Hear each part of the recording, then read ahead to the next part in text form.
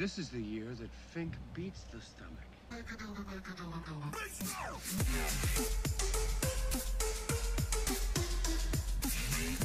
Welcome to Fink Beats the Stomach, our bi-weekly take on the world of competitive eating. I'm Michael Sullivan. And I'm James Splendori. Episode number 95. I was doing number bits again for a while, but I got nothing. By a while? I think it was like one episode. For those two, I feel like we had two.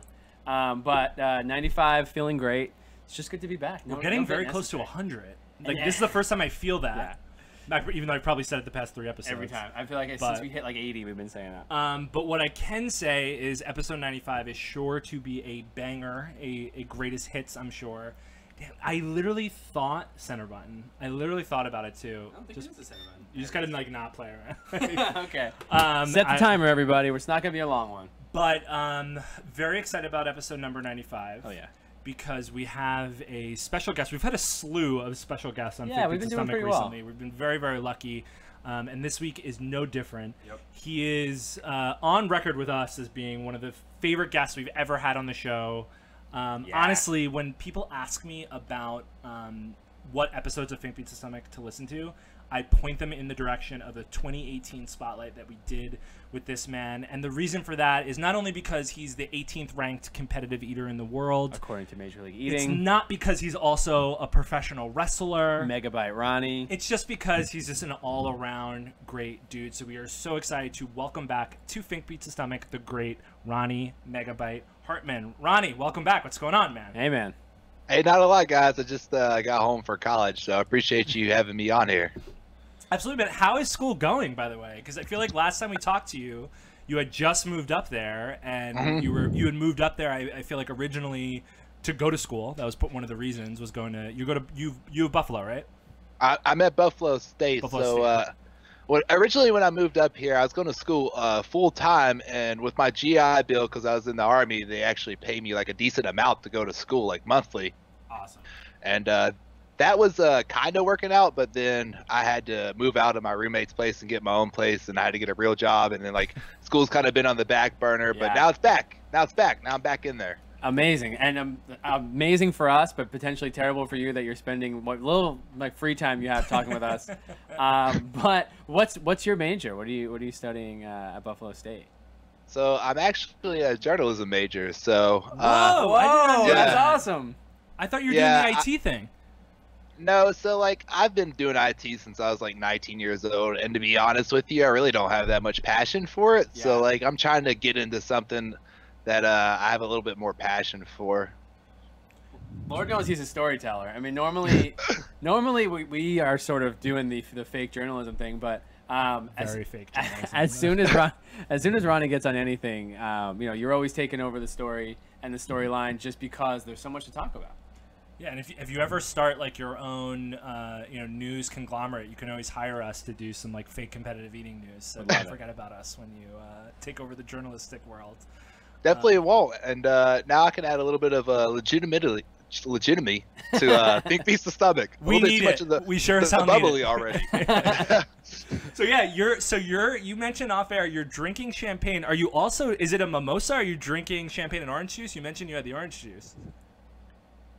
So golly, my fiance's a bartender, so she's gonna hate me. Like I don't even know what a mimosa is. So like it's champagne and orange juice. You have all the ingredients.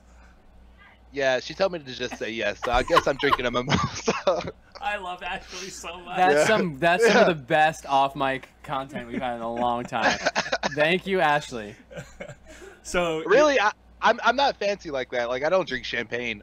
This is probably like the second time in my life I've drank champagne. I got home and I was like, yo, babe, I'm going on Fink. Like, what do we have to drink? And she's like, champagne. I'm like, let's do it. And here we are. well, cheers to you, Ronnie. Yeah, cheers to that. No champagne on this side, but very good to have you on as always. So I don't know if I want to assume the reason you're drinking champagne is all the success that you've had in the professional wrestling world, Ronnie, because, I know that I guess let me start with this question first. When you moved up to Buffalo, was part of it I guess, like, did you know about the professional wrestling scene that was going on in Buffalo? Because, I mean, for those who don't know, let me take a step back for a second. Being a professional wrestler is something that's been, you know, a dream of yours for many, many years. I know you sent it in tape for Tough Enough many, many years ago. And it's something that you've always kicked around. But, you know, I know the group that you've gotten linked up in Buffalo. Was that something you discovered when you got there, or was kind of part of the move, so to speak? So to run it back a little bit, like when I was getting out of the Army, like in my head, like I'm getting out of the Army to be a professional wrestler. Like I thought I was just going to get out of the Army and just like jump straight into WWE and everything was just going to take off for me. And then like I got out and I started training in North Carolina, and the place I was training at, I didn't really enjoy the trainer.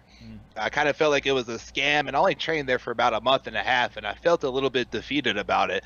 And this was, I was probably about 26 at the time. So fast forward about 3 years later in North Carolina, I'm just kind of like, man, I'm not really doing a whole lot that I thought I would be doing once I got out of the Army, and I needed like a jolt, like a change in my life. And it just so happened to be my best friend from the Army. We were barracks mates when we lived in South Korea. He lived in Buffalo, and he's always like, man, you got to get up here. You got to get up here. You got to get up here. I came up here for Wing Fest. I came up here for his wedding, and I really liked the area. And I looked and saw that they had a wrestling school, but I never contacted the person. I didn't like do a tour. Like I had no clue what I was getting into, except that they had a wrestling school, Grapplers Anonymous. And thank God, That's a great name. like, yeah, thank God Grapplers Anonymous is like the greatest place in the world. Like the greatest trainers, the greatest guys to be around. The Buffalo area is great for wrestling. So much talent coming out of here. Like I'm legitimately training with, I think, 3 to 4 guys that are going to eventually be WWE stars. Like I think they have the potential to go that far. So like I just got super lucky that everything just kind of worked out for me up here. And like what I guess so, just to kind of give for any of the people, like obviously I'm a big wrestling fan. James and Kate downstairs puts up with me talking about professional wrestling, but people do obviously, when they think of wrestling, they think about the WWE, maybe WrestleMania, like the stars and lights and so on. What is it like kind of like being an independent wrestler in Buffalo? Like what is it like being part of that scene? Is it something that you know, is this something you're showing up to like an hour a week as like a hobby, or it seems to be a little bit more of like a lifestyle in a sense? So for a lot of the kids that are 20 years old, I think of it as more of a lifestyle, because a lot of these kids are traveling around on weekdays or weekends and going places. Me, I got a full-time job, so it's kind of hard for me to do things like that. And I would say like I'm wrestling in buildings that are in front of about 150 to about 250 people. Unfortunately, I feel like things have kind of slowed down for me, because like a lot of the places I'm wrestling, the promoters or the guy who runs the show, they're just looking for people who can sell tickets. And I don't really know people in Buffalo. Like I moved up here with no family. Right. I mean, I got a few friends, but I can't compete with some 18-year-old who's selling tickets to his whole entire family. So like, it's kind of like a struggle. Like think of it as trying to be an actor. Like if you're out there and you're acting and you're at some fair in Iowa, you could be the best damn actor out there, but nobody's getting, you're not getting enough eyes on you. So it's just trying to show up to every damn thing that I can and get as many eyes on me as I possibly can, and just hoping that one day the right set of eyes are looking at me. And so Ronnie, Mike and I both listened to your interview on Marty Smith's show on the podcast. I loved it, by the way. It was a great interview. I was like cackling a couple times during the episode.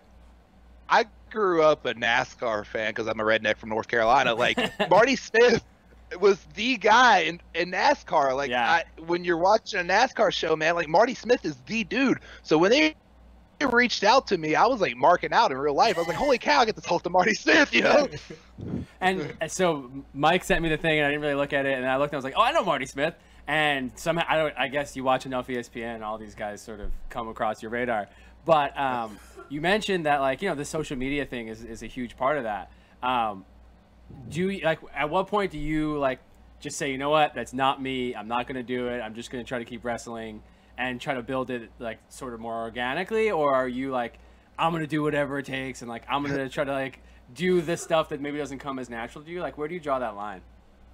That's what I want to do. Like, honestly, I want to be like the hell with it, but I can't because it's such an important thing. And luckily for me, I have people like my fiance or the people I wrestle with that are like Daniel Garcia, who's a local wrestler who's going to be wrestling for Evolve, which is a very big company. Like Evolve is like your step right before WWE. He is super good at social media, and anytime I link up with him, he's like, hey man, why don't you post it more? Like, why don't you put more content out there? Why aren't you doing this? Why aren't you doing that? And like in my head, like I'm a little bit older than a lot of these guys. I'm 30 years old getting into this, so I want to be like the hell with this, but I can't be. So I try to be good at it, but I'm not good at it. But like I'm still trying, you know. Right.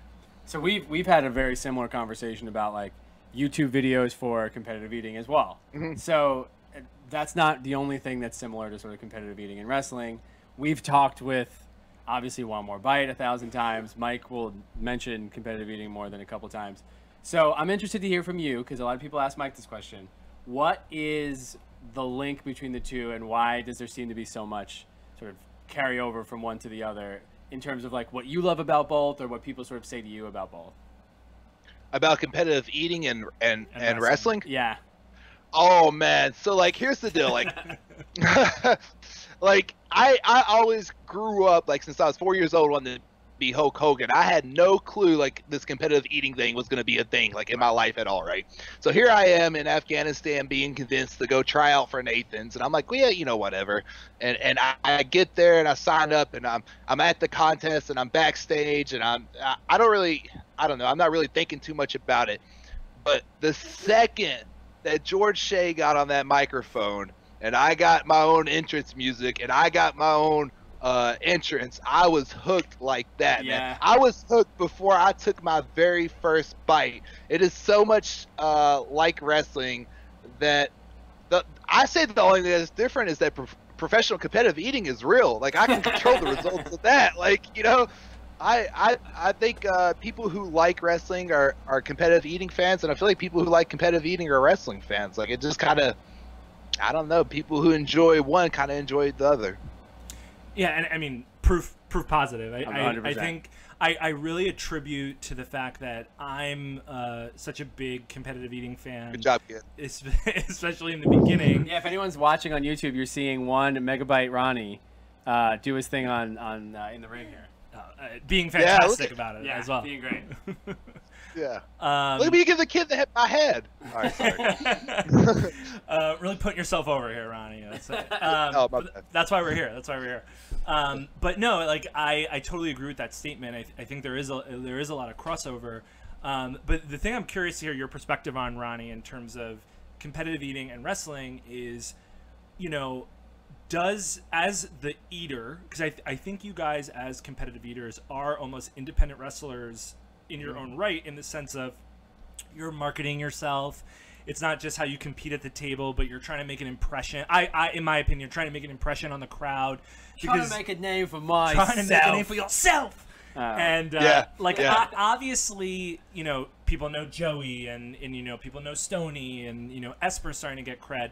But outside of, you know, being the top person at all of these contests, there are some people like a One More Bite who I feel like take an approach of having a character. Like, Juan is very famous in my mind on our show of saying something to the effect of, you know, there's One More Bite and there's Juan Rodriguez. Right. Do you feel a similar way in that as a competitive eater, and especially as a wrestler, there's Ronnie Hartman and there's also Megabyte Ronnie, or Dizzleflex as you've been known as in the past? Yeah, where did that name go?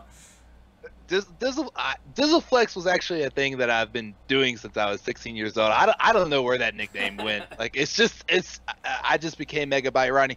But to answer your question, so when I'm wrestling and I'm out there in the middle of that ring, I feel like my job is to get everybody in that crowd invested in what I'm doing in that ring. And for, you know, you kind of have to make a connection with people. So to tie that to eating, when you go and watch an eating contest, if this is your first time there and people just walk up on that stage and walk up to the table, show no character, show no personality, you're over it before you even see them right eating. Like, you you need to get those people invested. And I want to make sure that anybody who shows up for a competitive eating contest enjoys themselves, and people do it better than me. Like Juan does it way better than me.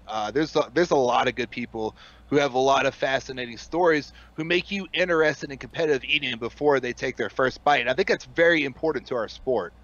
Now, obviously, like you mentioned, you can control the results of an eating contest. Do you feel, this is maybe too philosophical, I'm but like, so excited. do you feel like Megabyte? Well, no, we should definitely fix events. There's no doubt about it. But do you feel like Megabyte Ronnie is eating, or are you like, no, like I can joke a little bit, but like Ronnie Hartman is eating this thing, and I'm gonna compete, or like do you sort of get taken over by the show a little bit while you're eating as well?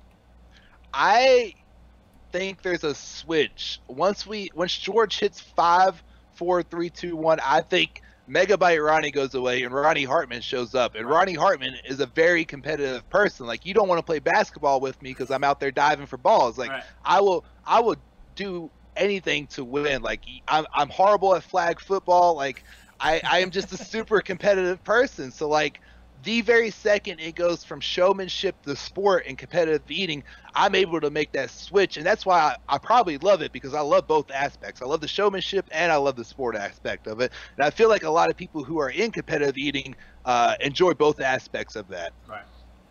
So it's going back to wrestling. Explain to us and to the listeners who Megabyte Ronnie is from a wrestling standpoint. Like, what is the character that you've kind of helped build that we're seeing kind of on this screen and so on? So originally what they wanted me to do, when I say what, like bookers or people I wrestle with or trainers like that, they kind of wanted me to be a Rick Rude character. They kind of wanted me to be like, oh, look at me, I eat all this food and I have a nice physique and you people out there are fat and blah, blah, blah. And I didn't really relate to that. So like, that wasn't me. And I feel like the best wrestling personalities are your own personality turned up to 120%. So I feel like the character that I am out there is a little bit bitter. He's hit this point in his age or in his life where he's 30 years old and things really aren't going the way that he thought they were going. And right. he sees these kids, these 20-year-old kids out there that are taking his spot, and in his head that should be his spot because he's the guy who's on ESPN. Like, what are these kids doing? They're living at home with their basement and they're taking my spot.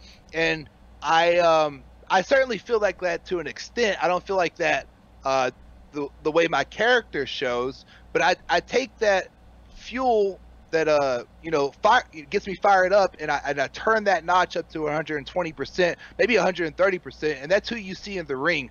A lot of times they want me to be a good guy out there, and I'm just not very good at being a good guy. I'm much better at getting people to boo me than I am to getting people to cheer me. That's for sure. Which is ironic because we feel the opposite about, again, the real Ronnie Hartman. Correct. Yeah. Keep going. It's funny, man, because I feel like I'm a type of person that, like, I feel like I meet friends. I'm able to relate to people. Like, it's easy for me to get along with people, but when I'm in that ring, man, like, I much prefer to be a heel or a bad guy. Like, that is just who I naturally am as a wrestler. Ever since I was 4 years old and I envisioned myself in WWE, I've always envisioned myself as a bad guy. And it's just like, it's so hard for me to be a good guy. Like, I don't know. I need to be a heel. And the thing that I have to ask you about, Ronnie, from a wrestling standpoint is, correct me if I'm wrong, but I think from the some of the matches of yours that I've seen, you're billed from Coney Island. Is that correct? Yeah, because, man, when you go to a show from around here, everybody's billed from Buffalo. If they're not billed from Buffalo, they're billed from a suburb out of Buffalo. And originally I came out to from Greensboro, North Carolina, but one of my refs, right after my match, he said, you know what would be cool? And I was like, what's that? He's like, you should be billed from Coney Island. I was like, man, I'm like, you're a genius. You know? I didn't come up with Megabyte Ronnie. Like, one of my sergeants came up with that. I didn't come up with Coney Island. A ref came up with that. But I feel like I'm pretty good at taking things and running with them. So if you give me something, I will run with it, you know? What about your finishing move? Because that is Coney Island related as well, right? Yeah, I call it the Cyclone because of the roller coaster there. Not a lot of people know that, so that's kind of like a did you know fact there. Have you been on the Cyclone? I have to ask you. No, I have not been on the Ooh, cyclone. You gotta go. You gotta go. Well, not really the thing you want to do after eating like 30 hot dogs. You're not in the best position to go. Yeah, you know, unfortunately, I'm not one of those top eaters that get to go out to New York City for 5 days. I kind of show up the day before and leave the day after, so maybe one day. Well, Ronnie, it seems like I know I think Fink talked to you like right when you were moving to Buffalo, and it really feels like we have an affinity for the town, and it seems like this has sort of been like a real launching pad for you, which obviously this weekend we just had past Labor Day weekend, the Buffalo extravaganza. There's sort of multiple contests going over 2 days. We'll get to both of them in a minute, but we obviously love Buffalo. We were there 4 years ago. Yeah, I was trying to I think it was for you because Kate and I went 2 years ago, which was actually the first time, Ronnie, that we ever met in person, which was so crazy because I feel like it was maybe 2 years prior that we had started talking to you on the show, and it was probably when we went to Wingfest too. So yeah, it probably was 4 years ago that we had gone. So it's been a while since I've been back, but what are your thoughts on the city, on your move there? Obviously, a lot sort of started and continued and grown since you're there. What is Ronnie Hartman or Megabyte Ronnie now, like almost 2 years into Buffalo? You know, it's funny because like when people ask me where I'm from now, I say Buffalo. Awesome. Like telling. Yeah, I absolutely love this city, and the winters are long and the winters are harsh, but damn, are the summers great, and the summers are amazing, and there's so much to do here. There's a festival, a concert, an outdoor event every weekend, and I tell people that if you live in Buffalo, New York, and you're sitting home bored on the weekend, you have to try to actually be bored because there's something out there. Like you can find something to get into in this town. The people are nice. To steal a word from native Buffalonians, they're not too hoity-toity here, which I've never. Yeah. So the people here are all right, man. I love this town, and I never thought that I would be so happy to live here, but I'm so glad that my life took me here. Now, are you gonna adopt the Bills? God no, man. And you can see, right? We can see on your shirt. Yeah, so I work at New Era, which is kind of like maybe even the biggest company to come out of Buffalo, which is the hat that like 75-80% of people are wearing out there. Today was wear your Spirit gear, and everybody showed up in Bills gear, so I had to be #Hill and represent the Cowboys. But yeah, no, like in terms of Buffalo, like I was so surprised at how much I really appreciated and formed a love for the city. And I don't know what it is, but Buffalonians are very, very proud of the city of Buffalo. Oh yeah. Like I have an old coworker from my previous company who grew, born and raised in Buffalo, and then through the company, hasn't lived there full time in years and years and years. But you talk to him, and Buffalo is the greatest city in the world, according to him. Right. And it's not just this blind, like patriotism for his city. He literally would be like, oh, like, well, you have this bar, this bar, this bar. You have this thing to do, this thing to do. Like, oh, you want pierogies? I got pierogies. Niagara Falls. You got this. Like, there's just all this stuff in Buffalo itself and in the surrounding area that it creates this pride that, like, and I don't know why it is, but I started to even feel that magic. I think I've only been there twice. I think I've only been there for the 2 times. By the way. Yeah, and when you've been there, the mayor of Buffalo for Labor Day weekend, Badlands Booker. Oh, he is. He is so big here. He's over crazy as it gets, man. Like everybody knows who Badlands is. I was talking to like somebody very casual, like, oh, like my brother like knows a guy who like ran a booth. And I was like, I'm sure we got free wings from him. Because like no Badlands. Like, and we were walking through downtown Buffalo, which like most cities, because we are obviously from a very specific type of city. We were like, there's nobody here. Like we were in downtown Buffalo, and like we were walking through cobwebs in downtown Buffalo. Yeah, we thought it was insane. Court buildings and whatever. And then we went to the rest of the city and like met the people, and it is something that like at my job we call places like sneaky nice, where you go there and you're like, I'm not gonna and like I like that sort of sneaking up on you, and it's been so nice to learn more about it from people like obviously from Ronnie, from Badlands, and from Buffalo Jim. And then also to be able to go there, it was a lot of fun. Yeah, I like that term "sneaky nice" because I feel like that's kind of how like my first year was here. Like, oh, you want to go to this festival, or hey, you want to go to this place? It's like, I don't know, man. I'll go. I'll check it out. And then you get there, you're like, oh, okay. And then like, the next week, you're like, man, I need to go back to that place. Like and you're right. This is a city that's very proud of their city, and I feel like that's contagious. I've never lived somewhere where the people are so proud of where they live. When I lived in North Carolina, when I lived in Georgia, when I lived in Mississippi, Alabama, all you ever hear from anybody there is this place sucks. This place sucks. I can't wait to get out of here. You move to Buffalo and you meet so many people who left Buffalo and they came back because they're like, man, I moved to some place that sucked and now I'm back here in Buffalo. Thank God, Yeah. And we have to ask you, just because, if we're talking about being a proud Buffalonian, you have someone like Buffalo Jim Reeves, who is billed from Boston, New York. That's right. Which we found out. We looked up beforehand. It's a 30-minute drive from Buffalo. But I feel like in West New York, like a 30-minute drive is like a hop, skip, and a jump. Like it's nothing. But has there been any, I guess, like interaction, I guess is the verb I'll use, between you and Buffalo Jim? Because Buffalo Jim obviously billed as this Buffalo Eater, and being at Wingfest twice. Yeah. He's George, like big ups him as the Buffalo Eater. But here you are, Ronnie. You're getting a lot of the local press. You're saying you're from Buffalo. I don't know how George introduced you, but I feel like if I were to introduce you, I would introduce you from Buffalo in a contest. So has there been any sort of like interaction and maybe some, I don't know, conflict or maybe mentorship, some controversy between you and Buffalo Jim?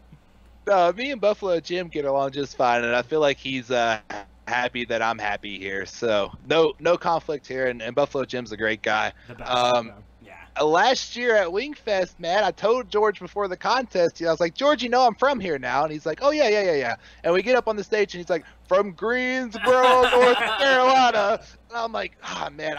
In my head, I was like, look, they just didn't want to put me over because they want to put over Joey Chestnut, God forbid that somebody cheer for somebody besides Joey. So, like, so, like, this year at the contest, I'm like, George, I live here, right? He's like, oh, you do? And I'm like... Yes, George, I do. And at Buffalo Bowl, man, when he was introducing me, I was listening. I was like, for the love of God, please tell them I'm from Buffalo, New York. Because, like, I have been on the local news so many times here that I feel like most of the people out there know who the hell I am. And I got up there and he said, from Buffalo, New York. And I was just like, yes. Got him. Yeah, it took like what, 4 years for him to find out that Carmen was born on the 4th of July. Yeah. So it takes. George just has so many things rolling through his head. I can tell you. I'll share a little bit of a tidbit quickly just to kind of defend George a little bit. I just, you get, like, you have all the intros and your banter during the contest and the judging, and you want to make sure the sponsor, whatever, patting myself on the back for a job, that I do from time to time. But during, I don't know, I forget if it was gyoza or donuts. It was probably donuts. Derek Hendrickson came up to me and he goes, hey, Mike, during my intro, can blah, blah, blah, blah, blah, like, can you do this? And I'll do that. And I just looked at him and I was just like, Derek, I'm sorry. I just can't. I can't do that. Right. Like, because you just get so, like, ready to go. So, but at least this year, George billed you correctly from Buffalo, a proud Buffalonian. Is the crowd, did you feel the crowd starting to take to you a little bit more now that you're billed from Buffalo? I feel like they did a little bit, but so I get introduced before Badlands and Joey. So I feel like I come out there and they're like, oh yeah, here's this jobber from Buffalo. Now, where's Joey and Badlands? Like, like they love me a little bit, but they're like, all right, where's the real show? It's tough. It's tough to open for those two, especially in that town. Because if it's tough down. If Badlands is the mayor and Ronnie's the hometown kid, Joey's like the emperor. Like that. They love Joey. But I mean, that's a good segue. Let's talk about Wingfest 2019's Wingfest, a great weekend in competitive eating. Obviously for us, very early on, we took to the contest because it has a long history in Major League Eating. It is one of the few, I can't think of any off the top of my head that are still in existence, where you have 2 contests in one weekend. So it's a big event for competitive eating, and also controversial sometimes. You get a lot of different winners. It's not always the Joey show or whatever. So it's always not a big the normal wing controversy. So this is something that obviously, if you've been listening to Fink Beats the Stomach, which I hope you have not, the Wing Bowl doesn't do weight. or just they like sort of approximate the wing number bowl, of wings. yeah. Wing bowl. RIP. Wingfest is like, no, good. Like we're gonna weigh it. We're gonna Correct. figure out. We're gonna give you an approximation that like we've actually put some thought into. Correct. So lots of different winners, but all legitimate. Absolutely. And Ronnie, I think, this year, I almost feel like Wingfest is trying to come up with their shtick every single year, which good on them. They're doing the same event year and year and year, trying to keep it fresh. The big story for 2019's Wingfest seemed to be the invasion of ranch into Buffalo. So can you give us, I guess first let's start off with, what is Buffalo's problem with ranch as a condiment? Let's start there, just to give people context for those who don't know. I can't tell you, like, man, this I can't not stress to you how big a deal this is in Buffalo. Like, this was such a big deal for the whole week or 2 weeks leading up to Wingfest about the fact that there was going to be ranch at this festival. So I'm a Southern boy, so we put ranch on everything. Like, I'll put ranch on pig feet and eat it. Like, I don't care. Like, give me some ranch, give me some hot sauce, and I'll eat anything you got. Yeah. So being up here, I learned very quickly you do not ask for ranch anywhere you go, because people will look at you like you just asked if you could see their mom naked. Like, it is like disrespectful to this town to eat ranch. So what is it? Blue cheese? Yes. It's gotta be. It's blue cheese, dude. This is such a blue cheese town, and I think it's a Buffalonian thing, like a Buffalo grit thing. It's like, man, we got this stinky cheese, and it tastes so awful, and God, we love it because we're from Buffalo. Blue cheese, like, it's so hard to explain, but man, you've got to eat blue cheese if you're from Buffalo.